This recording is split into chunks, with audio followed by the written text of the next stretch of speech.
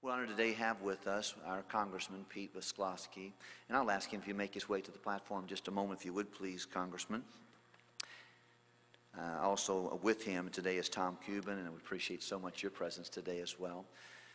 When I became your pastor, just a few days after that, the Congressman took time to come to my office, and for no other purpose or no other agenda, just to meet and find out what he can do to be an encouragement to us.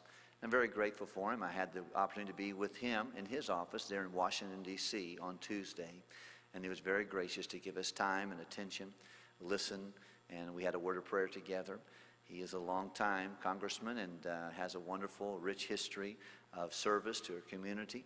Even his father was involved in that public service arena, and I'm very honored to have him here. The Bible commands us to pray for kings and for all that are in authority, that we can live a quiet and peaceable life with all godliness and honesty.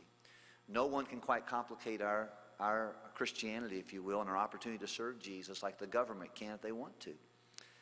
And one of the things I have been doing every week, not every single day, but I've been trying to pray for our elected officials in our city, here in Hammond, as well as in our state houses, in our state of Indiana, and also in our government houses there in Washington, D.C. And one of those men I've been trying to pray for, and his family, is here this morning with us. I'm going to ask him to take about 2 minutes or so and greet you today. We're delighted you're here. Thank you, Congressman Visclosky, for being with us today.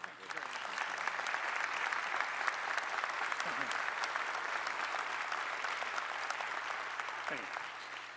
Pastor, thank you very much. It is good to be back at First Baptist to worship, so I will be brief.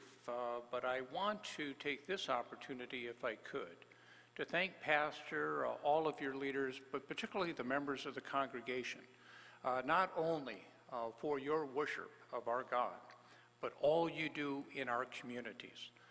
It can be mentoring teens in our public school system. It can be visiting people and helping those who are in nursing homes most in need. For those with least in society, those who are homeless, I appreciate the ministry that you have, or those who struggle with addiction. So truly, representing our interest in Washington, D.C., it is my pleasure, it is my privilege, and I am proud to represent everyone in this room.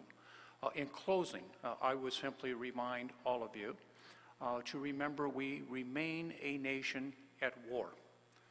We have 66,000 Americans today in the country of Afghanistan, and as we proceed, it is certainly right and just for us to keep all of them in our thoughts and prayers for their safe return. Thank you so much.